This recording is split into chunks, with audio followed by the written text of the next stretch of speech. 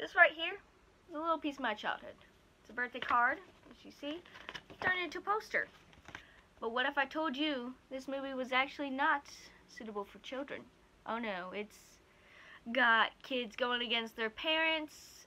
It's got the thought of drugs, people going, like doing drugs, and then it's got the best thing ever, a cult. This is Bratz Fashion Pixiez. Alright, here we go. A family of three. A dad telling dad jokes as the younger sister laughs, with the older sister not really wanting to be there. The older sister, named Cymbeline, her birthday's coming up, and she wants something out of her father's reach. We don't know what it is until later, so I won't tell you. So, how about the little sister wanting to know how to ask someone out to the Magnolia Ball on Saturday? Wait, this is still a Bratz movie, right? I didn't walk into one of those teen dramas that end with the little sister and the dad dying, so Cymbeline has to find the killer?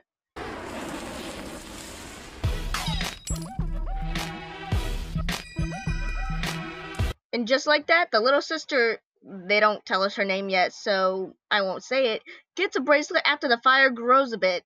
Better than the CGI green suit. So Cymbeline leaves, knocking over Keem's door as the sister follows, revealing Cymbeline to be...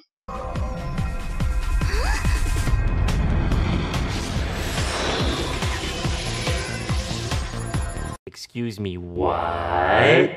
No, really, I have no clue what that was or where she went. So we go to school where the one guy from the other Bratz movies, Cymbeline, Yasmin, and Chloe are learning about dark magic. They, out of nowhere, get a new girl, Lena, who actually looks like she could be Brianna's sister than Cymbeline's. And I'm sure you've already noticed the new outfits for the dolls, as they need a pair of wings with one button function that comes with fairy glasses. Just a thought for the toy companies. Boy Brat doll Didn't care to remember his name last time, so... bumps into Brianna as he has eyes for the new girl. Brianna tries to ask her out, but realizes his brain is out for her. Poor thing, actually. Bet everything comes down on her making her life hell, and she's still the main hero. Excuse me. Cymbeline comes out as Chloe yells at her that she was no help in chemistry because she honestly doesn't care, as Yasmin, like her sister, asks what's wrong with her, as she spits out that she is grown up and that everyone else is behind her. Okay, look, I get it. You're in high school. You gotta buckle down because this is your... high school classes are gonna count for everything going to college. Yes, that's right, Bella. But at the same time, you're still a kid. You don't have to grow up just yet. You don't need to be going out there and starting a family as soon as you entered your junior or senior year. No, you have time. Just party. I mean, yeah, not crazy, but do stuff that you love while you can and try and at least be a kid, because if you grow up too fast, you're gonna regret it. You're never gonna be happy. Like, that's the truth. Don't forget to add a random crow that comes in and steals a backpack. This is normal, yes? The boy brat dog goes out after the crow and goes out to a creepy forest. At that point, I say fuck the bag and go back home or go back to school or whatever. He ends up crashing his motorcycle and hears people laughing in a creepy forest. It's time to go. He gets freaked out, saying that they can keep the bag as Lena comes to fix his motorcycle out of nowhere and takes a seat on it. And she gives him the bag as... Come here. There's something I want to share with you. Guys, this is a kid show. I kinda gotta get back. See, we're moving on from Toast and... Shh, you're not nervous, are you? Guys. No, I follow strange girls into the forest all the time. That's what I thought. So, follow me, because I've got something way more fun than cooking. She wants you to cook her up a long... The Bratz are helping out to organize the Magnolia Ball, because that's how that works, I guess, as Cymbeline is a no-show. Her dad is the one who organized the dance. She could at least help out with something. They decide to go to her place to see what's up, as apparently no one's been inside because the dad's really strict. Okay, here's one. I used to work at a blanket factory, but the factory folded. Oh yeah, what a What a strict father. Cymbeline goes to sneak off again as Brianna catches her. Brianna threatens to tell the dad what she's doing as Cymbeline threatens that they're sisters and they always keep secrets. That's not how it works. That's not how any of this works. The Bratz get to the house as Brianna lies and tells them that Cymbeline's not home. So they go home and ponder out how the hell they can help. Nah, I'm just messing with you. Yasmin and Chloe trespass onto their yard, because that's what you do when after the little sister, the person you're looking for, tells you that she's obviously not home, but really she is. They sneak around back to the greenhouse as they hear some guy in a ferry talking about Lena wanting that guy's powers. The dad comes out and sees nothing wrong, so goes back into the greenhouse as Brianna finds them, and they see Cymbeline grow wings and fly away to God knows where. I'm fast as fuck, boy. Chloe and Yasmin are chased out, missing the car that Jade and Sasha are in. Actually, wouldn't you jump into that car and then run off telling them, hey, drive, we're being chased by a maniac? Lena calls to the boy brat doll as he seems to be underneath her spell. Right. As Yasmin and Chloe tell them about what they saw yesterday, of course. Ha! You'll see. They'll be joining Lena's cult, and then you'll be asking why they're acting so strange a day later after they go into the woods. It sounds stupid saying it aloud now. Chloe and Yasmin go to find Brianna as she tells them that she has a date with the boy brat doll at the creepy forest. Chloe and Yasmin, being the good friends that they are, decide to go with. I have a better idea. Instead of going to the forest, how about we, what's the word I'm looking for? Oh, yeah, don't. They go into the woods and find him as he dances and sings away. Chloe and Yasmin ask him why he's acting like this as he gives them a white flower and walks off. He seems normal to me from what the other two movies showed us, so I couldn't tell you. They follow him as Chloe and Yasmin lose sight of him, but happen upon...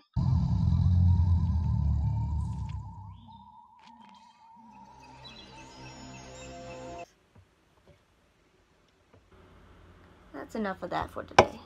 Lena comes out, as so does Cymbeline, as Chloe and Yasmin are hoisted up by a hentai, and it cuts to the next day. Jade and Yasmin come to work on the Magnolia Ball when they see Chloe and Yasmin around Cymbeline and Lena. Also, why do they have wings out? Are they fake? Great way to hide what you truly are, guys. The girls question them as Chloe and Yasmin tell them that they're going to a costume party when they realize the Magnolia Ball is tonight. Short recap. The dance is on Saturday. They have been at school for 2 days. They said Cymbeline was at 1, and the dad hasn't really been seen at any of them. So basically, this volunteer work is basically, Bratz, build us a fucking ball or dance or whatever the hell, and the dad does whatever.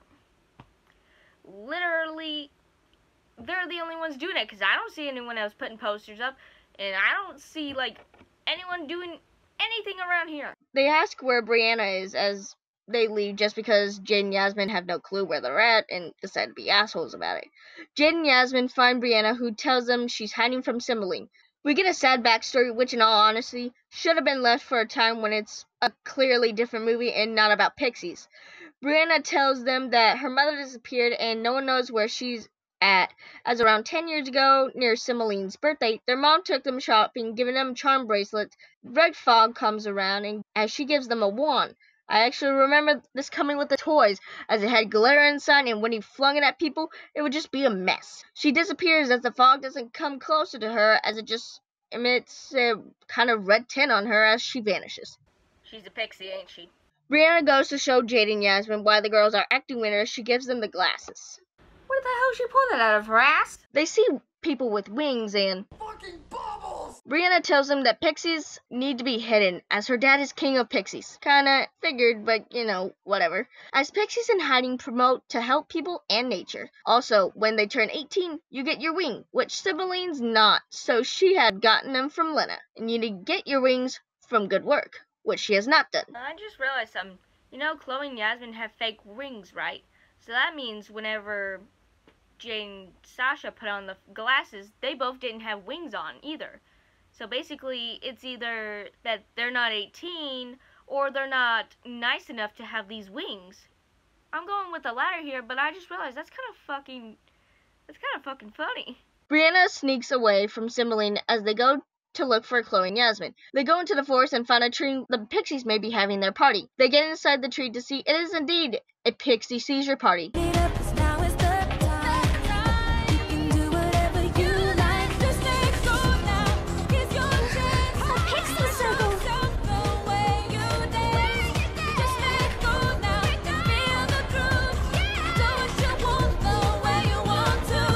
Jan and Yasmin want to join the dance, as Brianna tells them not to or they will fall into the spell of the bad Pixies. Lena gives a speech about how dark Pixies will rule over, with Pixies being used for far too long. They find Chloe and Yasmin and try to get them back to normal, making a circle around them even though Brianna isn't doing too hot. Brianna is found as Lena comes to make her join her as Brianna uses her wand, letting them escape. No, actually, they fall down through the stairs, which are made of wood and are trapped there.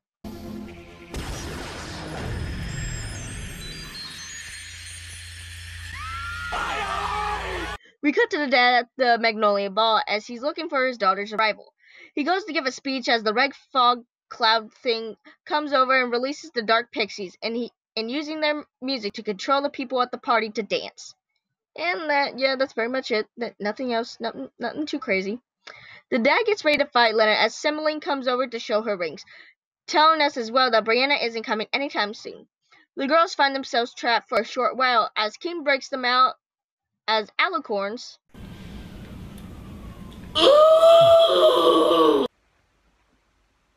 I did read that right. That's fucking stupid. Lena tells them that the reason why his wife is gone is because of her. Oh no, what a shock. And here I thought it was the gnome's fault. She turned into a literal tree.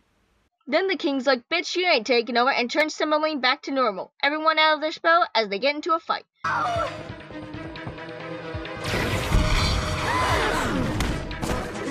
Well, she's dead. Brianna and the girls make it as their dad is turned into a tree.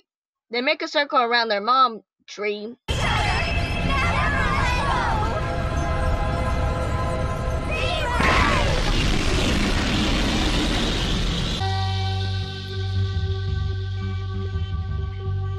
No, they bring their mom back in the same outfit as the rest of the girls are wearing as she brings back the dad, and Lena is turned into a tree and is beat on by Simon's bulldog, the closest we get to Simon in this movie, as the king makes the girls lose their magic powers and everyone forgets whatever happened.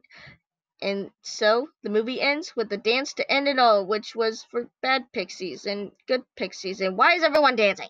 The hair animation actually moves with the girls. There are some new character models that I haven't seen before. The relationship between Brianna and Cymbeline is actually pretty good. The actors are actually giving this their all, which helps out a lot in this for this type of movie and where it was going. I like how no one questions why everyone is dressed up weirdly, and no one questions the Pixie stuff either. The clothes for the Pixies are actually cute, and I actually could see some people wearing this. Like, it's actually pretty cute.